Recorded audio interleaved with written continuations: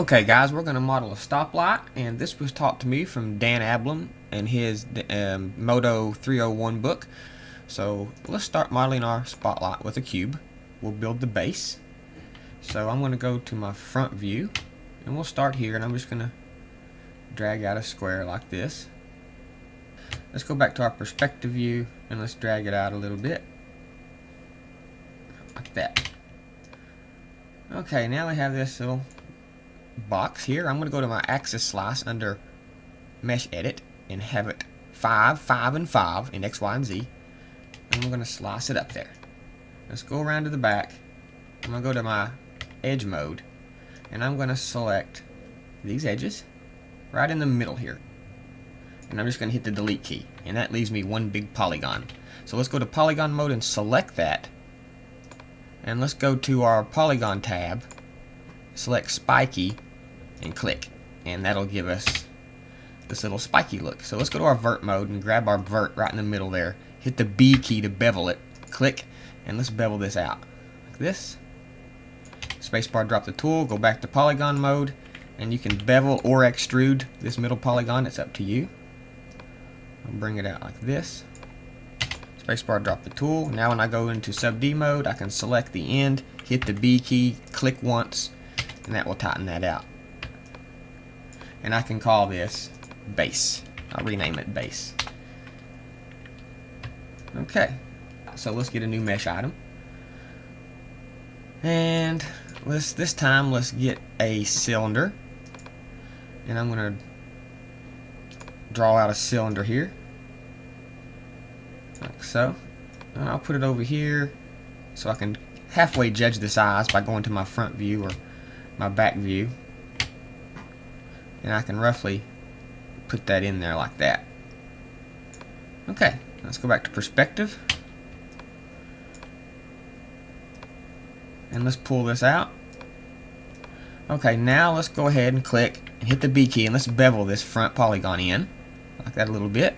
I'm going to shift click to get it again and bring it up, shift click, bevel it in again. As you can see, we're creating like steps. I'm going to shift click. This time I'm going to bring it way out like this. Okay, so now I'm going to grab this front polygon and delete it. I'm going to grab this back polygon and delete it. And I'm going to grab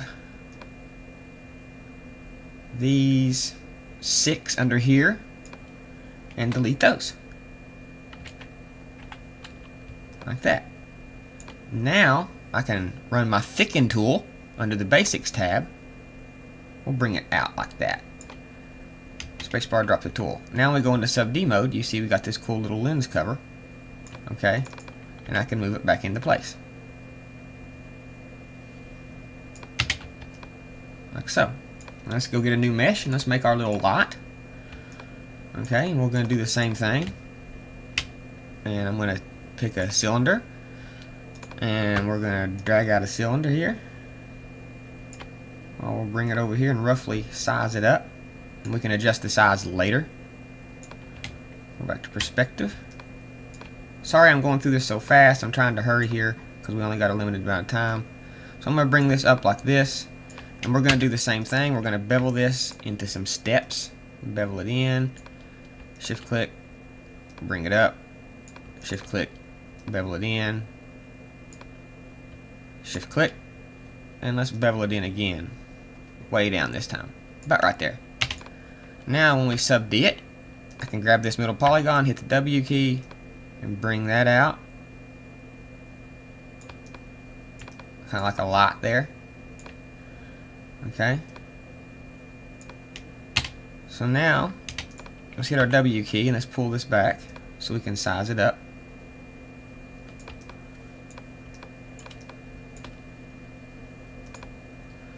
Let's turn that visibility off so I can see. I can get back close here. Okay, we can turn that back on now. Now we can go to back to our back view here, and we can scale this up and position it closer. Okay, let's see how much we're off here. Okay, we're not too bad. Okay, so now there's our first one. So I'm going to cut these out and paste them all in the same mesh. So we got one mesh housing everything. Okay. Now I'm going to select this mesh. Okay, I'm going to go to my duplicate tab. I'm going to use my clone tool. I'm going to clone it twice. Click. And bring it up. Like so. Let's go to our polygon mode now. Let's cut these out and put them in the same mesh as the others by Command X and selecting the mesh and Command V. Okay. Now I can go in here and select these polygons and these polygons and bridge them. I'll do the same thing here. Select these, shift select these, bridge. Now I can bevel all three of these in like this.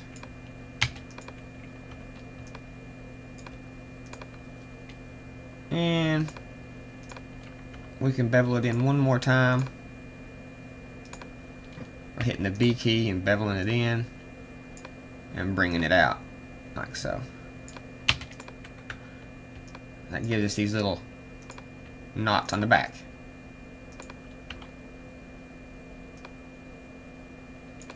Like so. Okay, now let's go in here real quick.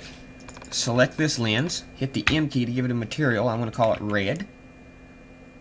And we'll make it red. Say okay.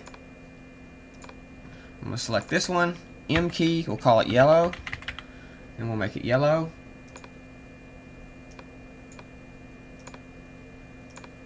And we'll select this one, hit the M key, and we'll call it green.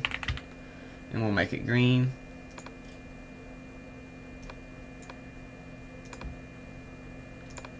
Now we can go into our shader tree here and go to our material trans and turn our luminous intensity up to maybe 3 and make it green. That'll give us our glow. So let's go to our yellow. Actually, I'm going to turn the diffuse amount to 0 also. So now let's go to the yellow material, turn the diffuse amount to 0, go to material trans, turn it up to maybe 3 and make it yellow color. And let's do the same thing with the red. We can make it maybe 3, make it red. And this will give us our glow. And we'll turn the diffuse amount to 0. Okay, now we can select these lenses and back facings, give it a material, call it base, and we'll make it black.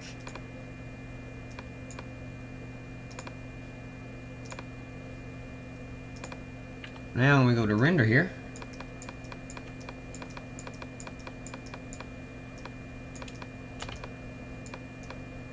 you can see our stoplight up there. Let's go to our environment. And we can also just turn it off if you like, but that makes it too dark. So let's just make it like a, we could use physically based daylight, but we're going to make it a 2-color gradient and we'll make it white. Like so. We can go to render, turn on our global illuminations. Let's see here. And we can maybe put a box around it.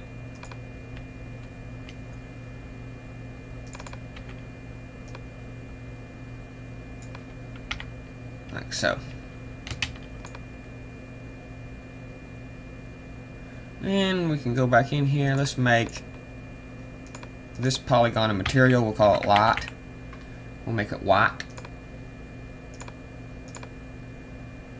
And we'll go over here to our light material we just made.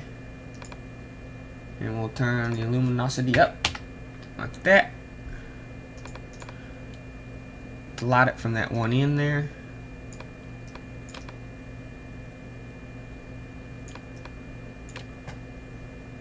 And let's turn our base color down a little bit from not quite so dark. I guess we could leave it about like that. That ain't, you know.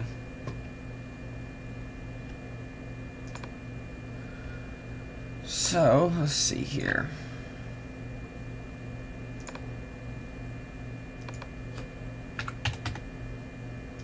We'll make it more of a grayish.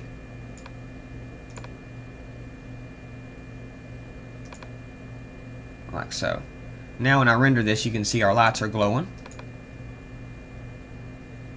I've left the samples and everything low. Now you can see we got our glowing lights and we have our stoplight. I really hope you guys have learned something.